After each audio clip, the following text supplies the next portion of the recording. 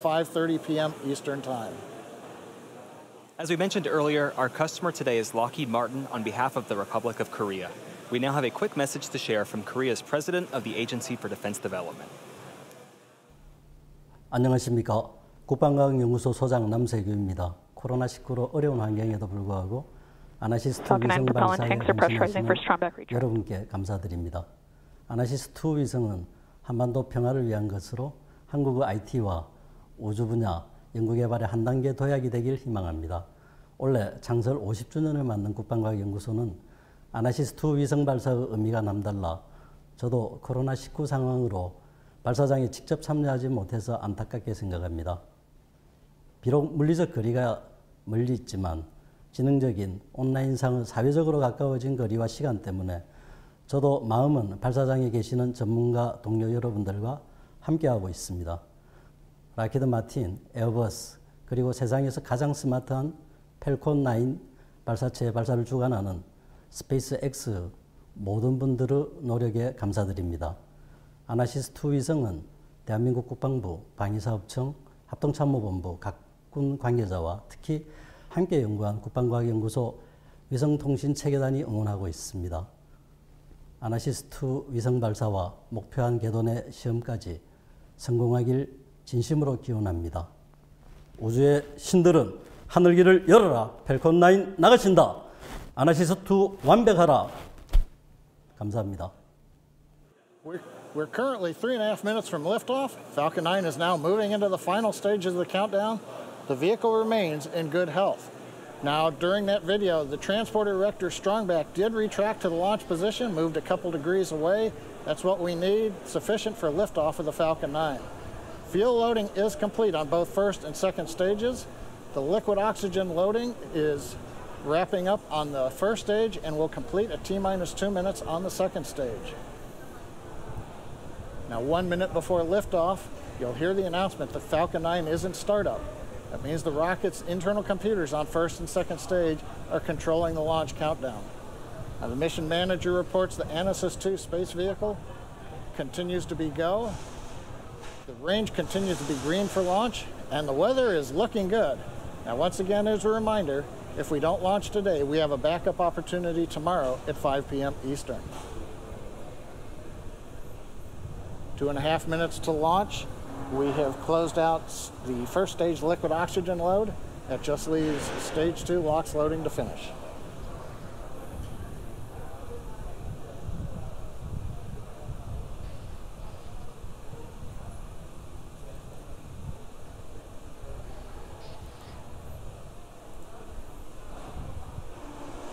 That call out tells us that the chill sequence we began at T-minus 7 minutes is now complete.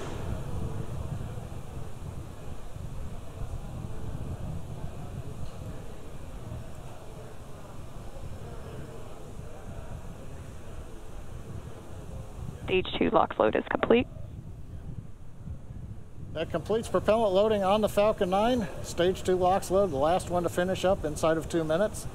We'll now begin venting down the plumbing lines that go up that strongback that you can see behind the Falcon 9. So if you see a plume of white gas coming out, that's normal.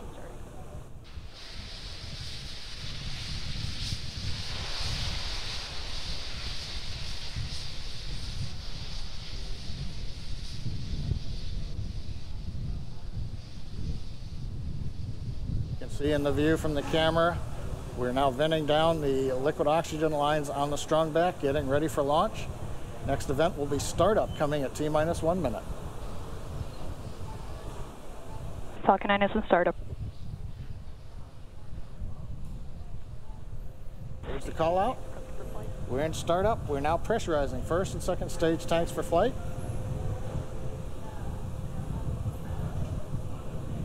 LD countdown net, go for launch.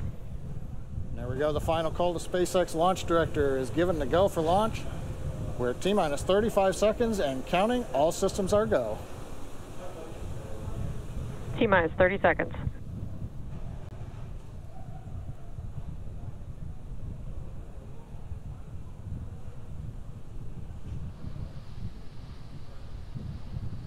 Stage 1 tanks pressing for flight. T-minus 15 seconds.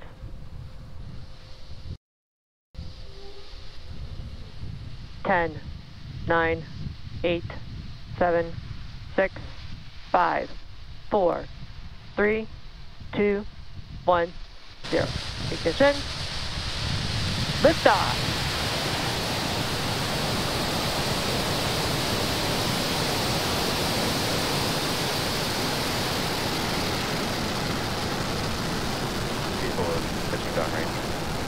M1 propulsion is nominal.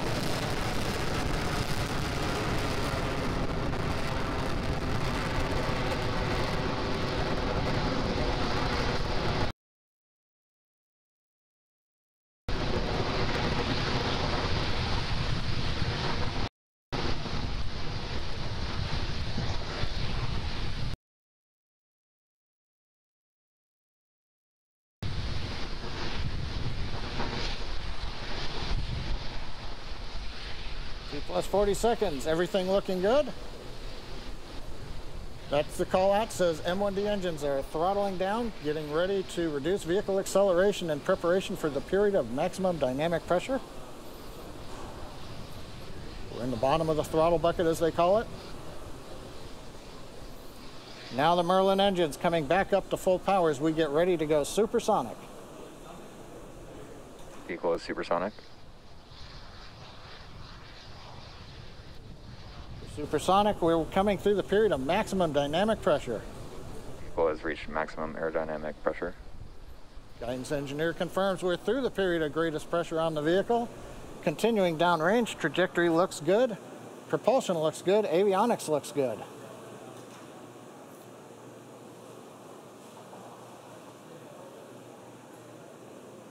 MVAC-D chill has started. That announcement from stage 2 propulsion. We are now beginning to chill in the turbo pump on the upper stage engine to get ready for its ignition coming up in about 45 seconds. Nice view from the SpaceX cameras at Cape Canaveral as we head east out of Space Launch Complex 40 into the first of 2 orbits planned for today. This orbit is the parking orbit, a low Earth orbit trajectory that will take us over the equator and will eventually relight the upper stage engine to transfer us into the desired geostationary transfer orbit. Now main engine cutoff, or MECO, coming up in several seconds.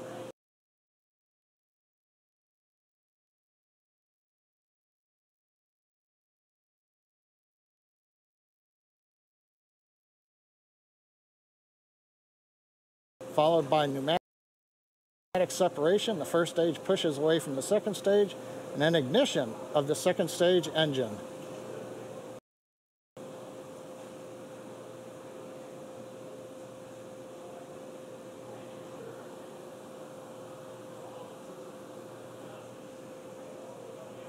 Stage separation confirmed.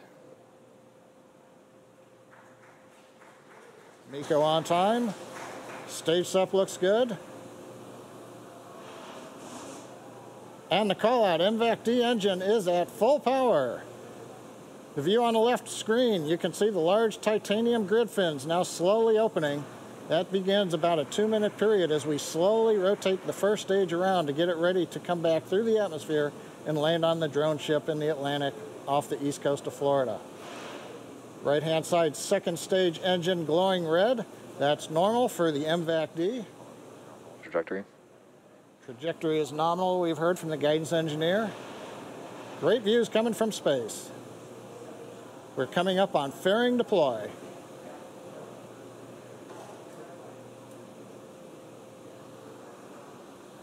Fairing separation confirmed. And we've heard the call out from the avionics engineer.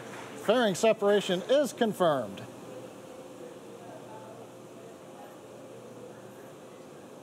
I think you can see in the background behind the MVAC-D nozzle, one half of the fairing way in the distance as it went past the camera.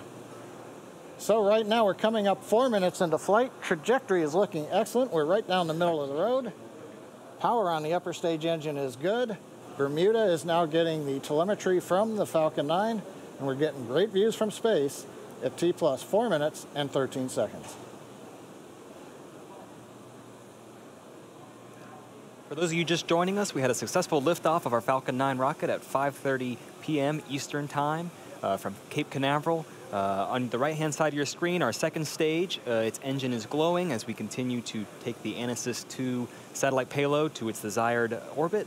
On the left-hand side, our first stage. We're beginning our recovery attempt on our drone ship out in the Atlantic Ocean. The next milestones coming up include that first stage's entry burn, followed by the second stage engine cutoff, known as SECO-1, the first stage landing burn, and then that hopeful landing. The entry burn will occur at about 6.5 minutes after liftoff.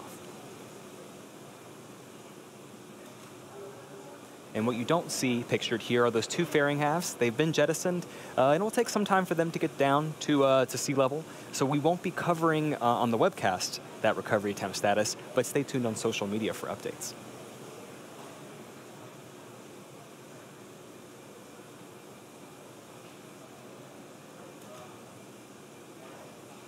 You see some pretty clear pictures of Earth there. The first stage has reached apogee. It's beginning to head down there. We're only going to be firing 3 of our Merlin engines during this entry burn in order to slow the vehicle down before it gets to the thicker parts of Earth's atmosphere. It'll slow the vehicle by about 25%. When we perform stage separation, that first stage was traveling about 2.5 kilometers per second. So we have a lot of velocity to reduce. Great. And we're just under 30 seconds from that entry burn beginning. It's going to last about 24 seconds.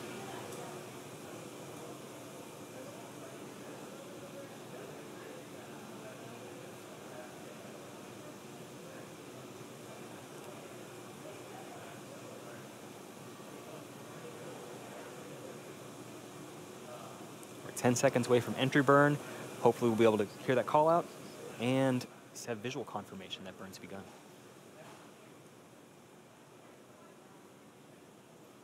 Stage 1, entry burn startup. Our entry burn has begun. You'll see that, the exhaust there will grow and start to become elliptical as we turn on the engines. The center engine fires first, the 2 side engines fire shortly after that. So that exhaust will seem to grow during this burn.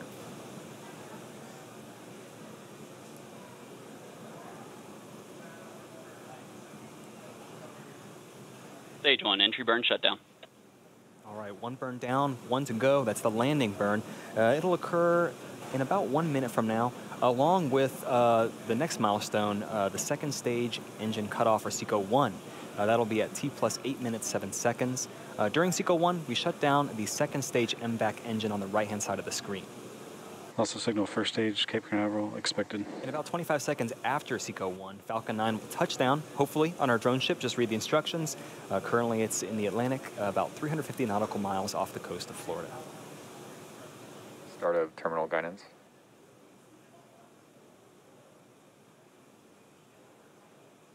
And in terms of velocity of that first stage, drag alone is slowing the first stage down another 80%. That landing burn will take us back to get that last 20%, touch us down safely.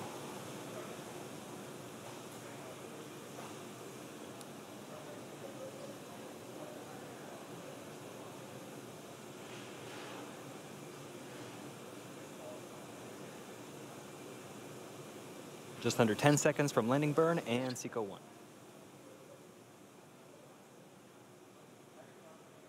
SECO.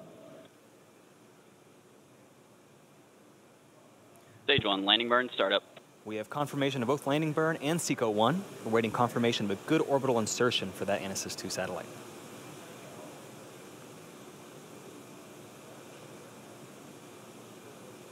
And the landing Stage 1. Also, landing laser deploying now. Nominal park orbit insertion. And there it is. That is our 57th successful landing by Falcon 9 on our drone ship. Just read the instructions. While we were watching that landing, we also had confirmation of nominal orbit insertion. We're all pretty excited over here at SpaceX for being able to use this first stage for a 3rd time coming up. But going back to our primary mission on the second stage, it's going to coast for about 18 minutes until we cross the equator, where we perform the second of 2 burns of the upper stage to help change the orbit. We're going to take a break until then. We're going to leave you with a map of where we are in the mission. We'll be back at about T plus 26 minutes for the second burn of our MVAC engine.